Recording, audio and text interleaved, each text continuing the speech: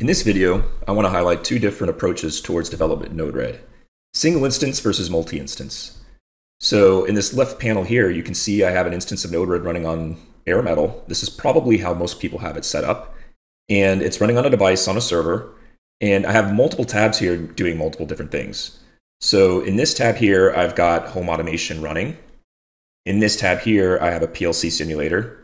This tab here, I've got this really complicated flow that's doing some battery diagnostics. And there's just so much going on in it that I actually have it disabled just so that it doesn't use so much resources. Here I've got an OPC server, and here I've got an OPC client. Now these different tabs here are doing different applications that really don't have anything to do with each other.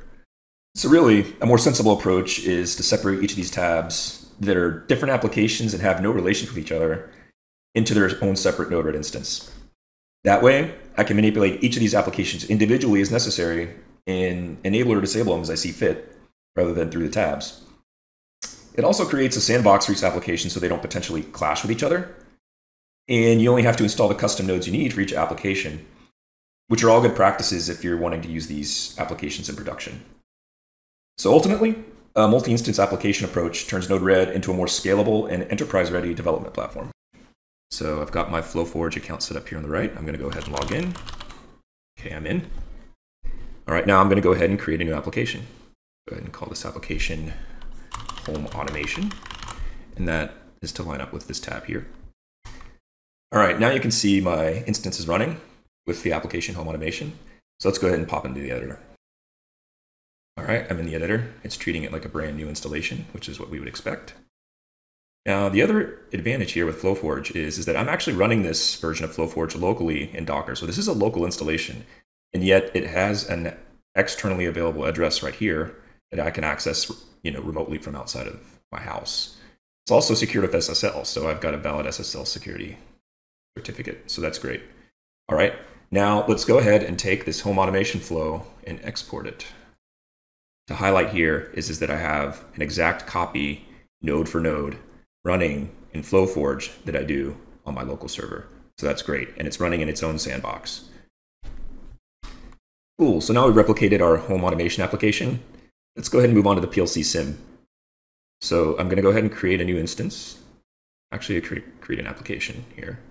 And we'll call this PLC sim. And we'll give it the same instance name as what's already defined here. Create the application. And again, let's wait for it to start.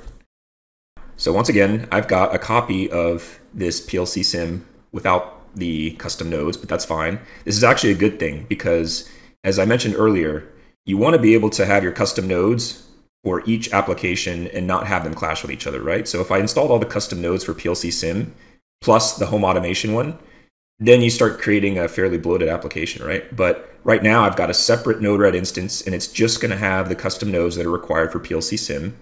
And if I go to my instance of home automation and open that editor, I'm just going to have the required nodes for this application. So again, it creates a sandbox for each application. Now, the other good thing is also, if I need to suspend this instance for some reason, right? I just don't need it anymore, or I want to just take it offline right now, I'll go ahead and suspend it. And it's suspended. So now it's no longer running at the moment, it's no longer taking resources, and I can go ahead and restart it whenever I need to. Just like a virtual machine, essentially.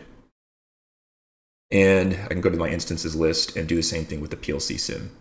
Start it, stop it, restart it, suspend it. So let's say I install a new update and it requires to be restarted. I can just go ahead and restart it, and it's not going to affect the other home automation instance in any way. It's completely sandboxed from the other one.